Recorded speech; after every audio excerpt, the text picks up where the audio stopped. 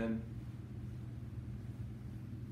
it's often said by wise men that numbers don't matter, that we don't want the greatest number of men, but we want quality. And in modern times, we no longer speak about numbers don't matter, but you find also in families that they say in families that the number of minutes that a mother spends with a child, the number of children that one has, is not so important, but rather it is the quality. And then we speak about time. And they always speak about that we must have, nowadays the mommy works and the daddy works and everybody's away from home and everybody is out. This kid's off at soccer practice and that one's here, the other one's there. And they say, well, the number of time doesn't matter. What matters is quality time. We've got to have quality time. And today we have, and it's within the octave of the Feast of Corpus Christi, the great feast of the body and blood of our Lord Jesus Christ, to celebrate the great gift that God has given to us. We see what is in the heart of our Lord Jesus Christ. And St. Gregory the Great talks about it as well. He says, we call you shepherds, you priests of God. You are called shepherds. But what is the first duty of a shepherd? His duty is to increase the flock. So if you meet a shepherd, and the shepherd has 25 sheep when he's 20 years old, you come back when he's 60, and he still has 25 sheep. You say, wow, he's a very good shepherd. He kept those same 25 sheep. St. Gregory says, no, he's not a good shepherd. Well, the good shepherd is the one that started with 25 sheep, and you come back in 25 years, and he has 25,000 sheep. That's a good shepherd. And so that oftentimes, many times in life, we human beings speak, well, it matters is the quality and not the quantity. And yet, when we look at our Lord Jesus Christ, what do we hear about him? And we look at God, what does he say?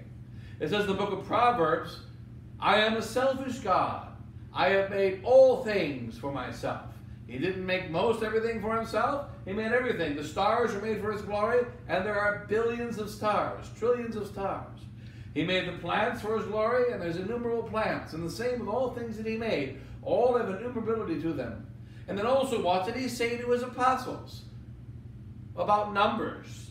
On the day in which he died, or not the day he died, but the day in which he ascended into heaven, he said to his apostles, there were only 12 apostles at the time, and there were only a few thousand people, about 3,000 people there at the time of the day of the resurrection. And he said to his 12 apostles and the 72 disciples, going therefore, teach ye all nations. You go to all the nations. I don't want the good nations, stay away from the bad nations, but go to all the nations. Then he said, preach the gospel to every single creature. I want every creature to hear the gospel. I want every single person, every man, woman, and child, and I want you to go out to them all. And then also our Lord, on Holy Thursday night, he said also concerning numbers, he said on Holy Thursday night before he went to his death, Lord, I thank thee that thou hast saved all of my children. And then also St. John says that he loved them, each and every one, and he loved them all unto the end. So numbers are important. And we see that in the gospel today. That our Lord God the Father made a heavenly feast. And then when we hear about the heavenly feast, which stands for heaven, in heaven God is always there. And everyone that is in heaven knows him. Everyone that is in heaven loves him. Everyone in heaven serves him and is always good to him.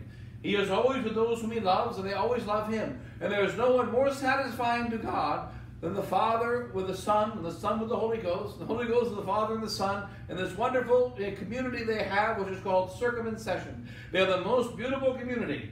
The Father, the Son, and the Holy Ghost. They don't need anything out of that community. And then there's a modern notion of love. What is a modern notion of love? A young man falls in love with a young woman, and they are so madly in love, and they love each other so much that they don't need the rest of the world. And they don't need anything else. In fact, other things are a distraction to them. They only know and love each other, and they don't want to increase. But when God created marriage, what did he say? Adam, you must love Eve. Eve, you must love Adam. But what are you going to do? Go out and people the earth. can people the entire earth. And when Noah walked off of the ark, what did he tell him to do? He said, increase and multiply. Just like I told Adam, your great-grandfather, to increase and multiply, I tell you to increase and multiply and people the earth. And then he founded a church. He founded a church 2,000 years ago. And what would we expect to hear from him?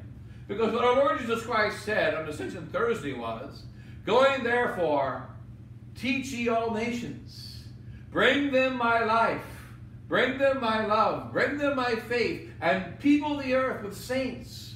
People the earth with men and women and children, with priests and laity, with monks and nuns, with every type of individual, child and adults, who all know and love and serve me. And people the earth, I want them to know and love and serve me in every corner of the globe. And so numbers are a very important part of our Holy Church. Now, how many Christs are there? There is only one Christ. He has only one body, only one blood, one soul, one divinity. And yet, what did he do with that body, blood, and soul, and divinity? He put it in every tabernacle throughout the world. He wants it to be received, his body and blood and soul and divinity received by every single individual. So therefore, numbers matter. And our Lord came to the heavenly wedding feast, and he prepared a great feast. What was in the heart of him? St. John talks about it. There's something about God that he loves us. And he wants to prepare a feast for us. He didn't want to be in heaven by himself. He wants heaven to be filled. He wants the guests to all be in heaven. Therefore he invited the Jews, but the Jews, most of them did not want to come. And he invited many others to the feast, but they don't want to come. Now he's inviting the traditional Catholics to the feast, but they don't want to come. He's inviting the modern Catholics to the feast, but they don't want to come. Does our Lord say, all right, I'll just take those that love me, and I'll go on my feast. And let those that don't love me, let them stay outside. What did he say to his servants? Master, those who love you, they don't want to be at the feast. So what do? Well, just take the ones that are willing to come, and we'll have a bigger feast. There'll be more for us. No. What did God say? Go out into the highways and the hedges. Go to the very edges of the earth. Now, this is the effect of the Blessed Sacrament. And it is the effect of God inside of us, and there cannot be any other effect. Because God is everywhere. God created all things, and God made all things for his glory. So what is the proof that God is in me? If God is in me, I must love all things. If God is in me, I have to want all things to be brought to him. And that is why, for instance, if we're going to be a soldier of God, when you be confirmed, the sacrament of confirmation, you go up in front of the bishop and he gives you a slap. You get a slap upon your cheek, then you will be a warrior to defend the army of God, to defend the kingdom of God. But remember, we are not in the defense system. As the great American General George S. Patton said, the best way to defend is to attack. We don't defend walls. We don't defend our city. We go out to conquer the whole world. That's what great generals do. Some generals can hold an army, hold a city. They can guard a citadel. They can protect something. But that's what armies are not for that. Armies are to conquer the neighboring country. Armies are to spread your kingdom to the end of the earth. That's what armies are for. And our army is the army of armies. The greatest of all armies. So when you become a soldier in the army of our Lord Jesus Christ, what are you here for? Why are you a soldier? Not just to defend the faith. Not just to say, I believe in Jesus. Not just to let the devil not take over. The prince of this world is a thief. Satan is the prince of this world. The prince of this world is a usurper. And we will remove the thief. What do you do? How do you get rid of a thief? A thief steals something. What do? You take it back. And then you take him and you drive him into prison. The usurper is thrown out of power. And things are taken from him. And what did our Lord also say about a soldier?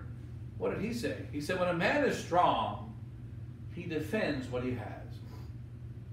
This is not us. Until a man stronger than him comes and takes what he has. So that the man that's stronger has all the things he has, plus everybody else's stuff. This is why, as a teaching of our Holy Church, all Catholics desire that every man, woman, and child upon the earth receives Jesus Christ. And every man, woman, and child on the earth adores God in three persons in one God, Father, Son, and Holy Ghost. He wants every single one, every creature to hear the gospel. He wants all things to be believed and taught that Christ taught us. He wants the entire nations, every nation, to follow Christ.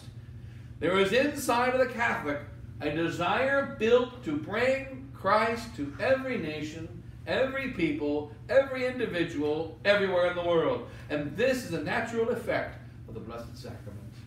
Our Lord Jesus Christ is one body, and yet he will be many hosts, countless hosts throughout the whole world. So we want to carry that one body every single place. We cannot just simply say, I'm going to keep the Holy Eucharist. I'm going to keep my faith. I'm going to protect my family. I'm going to protect myself and the things around me. No, we desire the whole world to be conquered. Right now, that the world hates God and the world is against God. What do we want? We want that world to be turned back to God. That world to go back to know, love, and serve Him. That is what we want. And St. Gregory the Great says, the Good Shepherd always is striving to increase the flock. To increase the flock. And what did the Father say? We went out and we got people for the feast. We went to the highway, we went to the hedges, we got all the beggars, we brought them in. And still there is room. And did the Father say, you did a good job? We only had 20 at the feast, now we got 5,000. You did a good job. No, what did he say? Get out there. What do you mean you've only got 5,000? Get out there and get everyone you can, for the feast must be filled. And the feast will be filled. And then when the feast is filled, what happens? God the Father walks in. We see in the other parable that completes this one. He walks into the wedding feast to look at the guests. God came to look at the guests. And what did he say many, many times? You minister to me in this life, but when you come to heaven, I will minister to you. What does minister mean? It means he will feed us.